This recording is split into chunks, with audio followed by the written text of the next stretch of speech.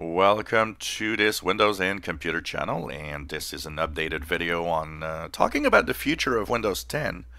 My video of yesterday that talked about what versions are coming up sparked quite a lot of questions from users. So we're going to answer that in this video. So of course, like I said yesterday, we know that 19H2 is coming later this year, even though it's not being tested yet. So there's really not a lot we can say. 20H1, which is being tested in the fast ring. If you look at my little quick reviews of the latest builds, when we have builds of Windows 10, you know what that is all about. Not a lot of new features yet, but you know, it's part of the way that Microsoft, I think, is kind of relaxing its output of new features and trying to tweak Windows 10 in a different fashion. So some of the questions that came to mind for a lot of users, first of all, Edge. A lot of people saying, okay, but in the future, when is Edge Chromium going to be replacing the original Edge? Well, that is sometime. From what I've seen in a lot of the posts online and the different kind of tech journalists, there's a hint that that would happen before the end of the year. So before we end 2019, at some point, at some point, you will have a new Edge Chromium that will be the Edge browser within Windows. Because right now, of course, we have the original Edge. And by the way, everybody can be an Edge insider. If you go to the Microsoft Edge Insider.com webpage, you can download and install this on your computer. So if you want to test that out on Windows 10, 32, 64-bit versions available. There's a Mac OS version available, so even on Mac OS, you have that possibility. So why not check it out and test it out? So at some point, yep, this is going to be replacing. This is the Edge Chromium that's going to be replacing everything. It's still incomplete, so of course that's what's happening here. The funniest part is, and that's what I was kind of saying, is that even though it's incomplete, it's actually works better than the Edge browser when it was released in 2015 with Windows 10, and it was incomplete also. So this is actually a browser that works really, really well right now. So by the end of the year, this will be replacing the original Edge, apparently. Another thing that a lot of people are like, okay, why is Internet Explorer still bundled with Windows 10? I don't understand that. It's very simple.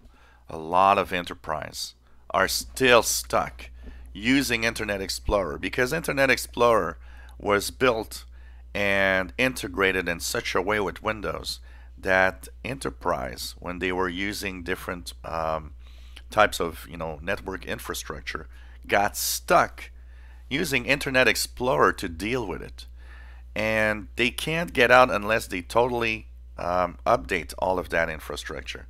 And the thing is, that's why Internet Explorer is still stuck within Windows 10. I mean, Internet Explorer should have died with Windows 10, honestly.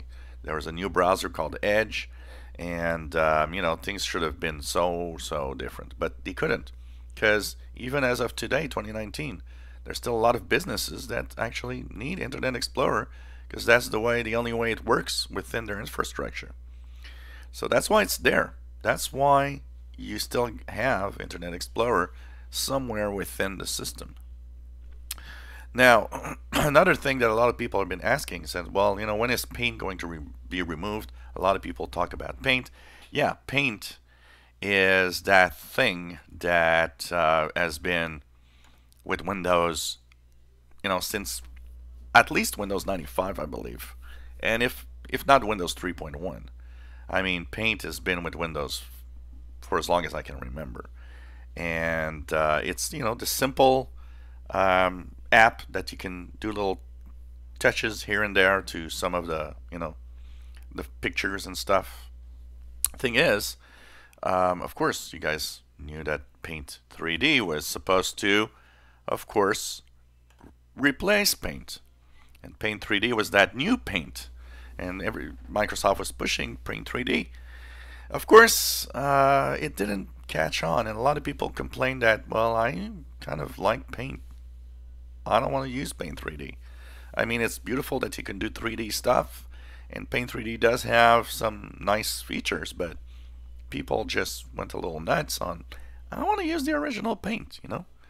So, after saying that they would deprecate and then eventually remove Paint, well, it's not an option anymore. A couple of months back, Microsoft actually updated Paint with new features and kind of said, well, okay, we won't remove it.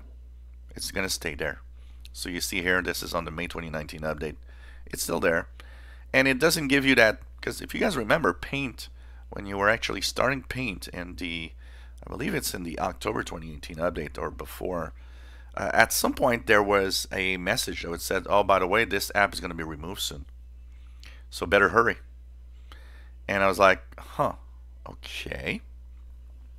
Well, the thing is, this app is now staying, and you don't have that message anymore saying, hey, this app is going soon. So it's one of the things that Microsoft changed its mind. One of the interesting aspects, I would say, of the future of Windows, because a lot of you have been asking, is there something, there's two focus right now. One is they are really intense in the ease of access, having all sorts of new features and making the features for people with disability kind of having a better experience with Windows. And that's something that they should have done a long time ago, because as a tech guy, I've seen a lot of people that had disabilities and noticed how it's kind of difficult for a lot of those people to actually use Windows correctly. So there's a lot of new features, and they're tweaking a lot of the stuff for narrator, eye contrast modes, the different sizes, and making it easier and better for, like, a cursor size or mouse pointer size and display settings, and trying to make things a little better. So I think there's one focus there that it seems to be one of the main aspects. And even as of 20H1, which is next year, there's some improvements from narrator and some improvements coming up that are interesting on there on that side. It's interesting because for 20H1 they're tweaking major tweaks in what is the Your Phone app. Now here, this is the Your Phone app on the May 2019 update. The same phone app on the 20H1 version has way more options, including mirroring your phone screen in Windows and even being capable of interacting with your phone. So this is kind of interesting. That means you could unlock your phone from Windows. You could actually tweak, check an app, interact, write a text message, and actually I've used that functionality here. I've received a text message once, and my phone wasn't near me, it was in the kitchen, and I just thought, hey, I think I can answer from my Windows PC, and I actually did, and it worked fantastically well. It's not that bad, actually. It's an interesting aspect. Now, of course, Android phones are favored because they are open operating systems where you can do a lot more. Where it doesn't work well is, on iPhones, because it's a closed system and they can't really do and tap into all the resource. But it's kind of nice, and I'm getting my notifications of calls and of text messages here within the app within Windows. So it's kind of nice. I think there's a lot of tweaking going on there. For the rest, you know what? I think what is the major change and the major new way of doing things with Microsoft is Microsoft now is focusing on having stable and more interesting and a better experience overall for Windows users. I think that's why they're kind of slowing down on the new features, because they just understood one thing. Users don't really care about new features. A lot of users, majority of users probably. Plus, why put tons of new features but have a buggy experience? And I think that's what they've learned in 2018, seeing that the April and October 2018 update rollout was kind of complicated. They've decided, okay, let's relax. Less features, but let's make sure this thing works and is more stable. So I think that's going to be the general look of the future and feel of the future. On the downside, less new features. So, I've got a lot of insiders on the insider channel saying, yeah, these builds are kind of boring.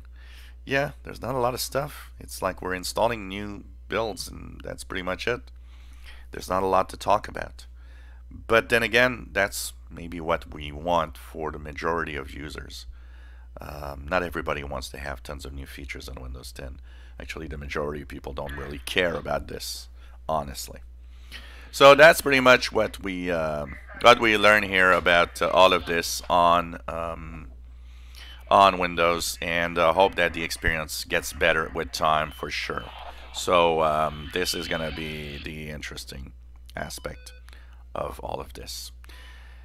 If you enjoy my videos, please subscribe, give us thumbs up, and thank you for watching our videos.